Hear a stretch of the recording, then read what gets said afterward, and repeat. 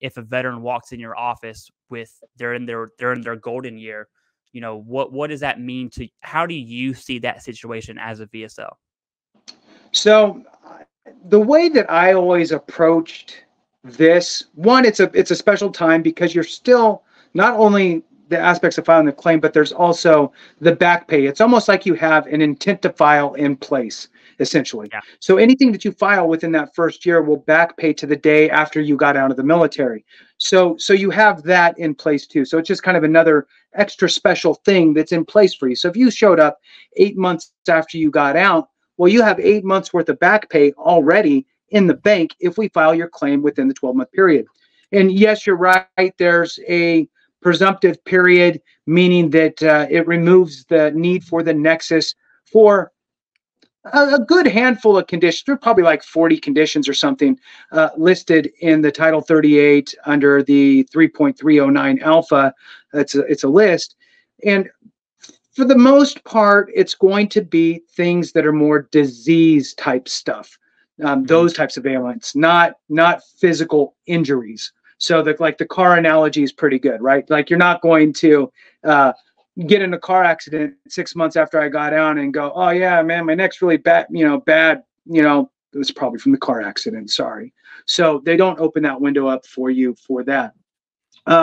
My suggestion is it's twofold as far as like what to file within that 1 year period. One, absolutely, you must file. We have to file within 1 year for everything that you want to file for. Yes. Some of those things might get nexused or get the presumptive designation, so you don't need to prove the nexus. However, I'm a fan of overdoing it. So I'm a fan of, look, take this literature talking about 1 year presumptives and some of the language here from the VA's website to your doctor, show them, let them write you a nexus letter with a little more comfort, right? That the VA does kind of allow this. So you give them something to kind of work with and add a nexus letter. Why not, right? Now all of a sudden you are providing a nexus. You're treating it like a non-presumptive. You're giving yourself an extra edge. Let them say no, right? The answer is always no if you don't ask. So don't just, if it's not on the list of presumptive conditions for within 1 year, does that mean don't file it? No, that means still file it, right? And let's just get you a nexus. If it is on the list and it requires, and it doesn't require a nexus because it's a presumptive, and you've already been to the doctor and you have all this information and the doctor wrote you a letter, cool, I'm going to supply that too. Why not? The end goal is to try to get you service connected at the highest percentage that we possibly can. So evidence that's for you, and we've talked about this before, Clay, it's either for you or against you. So every extra piece of evidence that you supply for you is going to combat anything against you. So I've always kind of been that way, that, look, if your doctor's, oh, it's been my family's forever doctor, right? And super nice, great people, blah, blah, blah. They'll write me 40,000 letters if I want, great. Let's just do it, right? So it's kind of circumstance. And again, at the end of the day, my viewpoint is file for everything. If they deny you, well, now you got more time to work on it, because now we get to turn around and work a supplemental if we need to, right? Yeah. So even if it's not on the list, I would throw it in there with or without nexus information within the 1 year period, because again, you're preserving that effective date. And potentially, effective dates are kind of funny because it could be based on your diagnosis, that type of stuff, depending on all. So there's some nuance again there. But for the most part, my rule of thumb, just to put it in a little capsule here, is submit everything that you want to file for within the time frame allotted, in this case a 1 year period. If it's not on the list, I'm still filing for it with or without evidence. And then if they deny it, then I'm going to work beyond that with a supplemental claim. I mean, that's really but it's also setting expectations. So as a VSO, it's setting the expectation to the veteran that, hey, look, there's a chance that one's going to get denied, but these other two that are on the presumptive list, you're golden. right? Mhm. You have hypertension, you have proof that you were taking medication beforehand, you're good to go. That should be on, that's on the list, and you can fight that all day long because it's directly there. So that would be kind of my take on it, Clay. Oh yeah, and one thing I do want to hit on, because we are obviously focused on VA disability, but for those service members or you're still within that close window of transitioning, VA disability is one little piece of the pie. I would recommend, one, if anyone getting out of the military, is have a plan. That's probably the number one recommendation, right? I'm talking where are you going to live, job stuff, if you have a family, all of that jazz. Now we're focusing in on VA benefits, but a part of that is healthcare, VA healthcare. You can enroll in healthcare.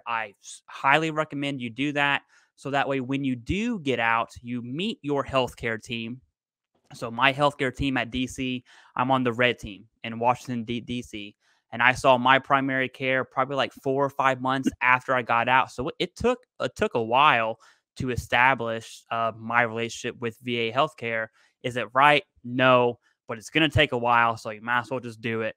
You can do it online. It's extremely easy.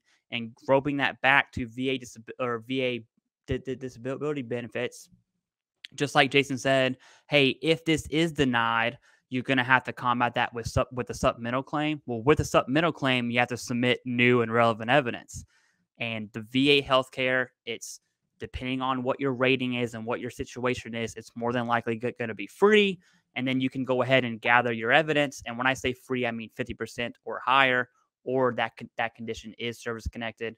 But that is medical evidence. It's current medical evidence. And so it's kind of like you can't do one without the other.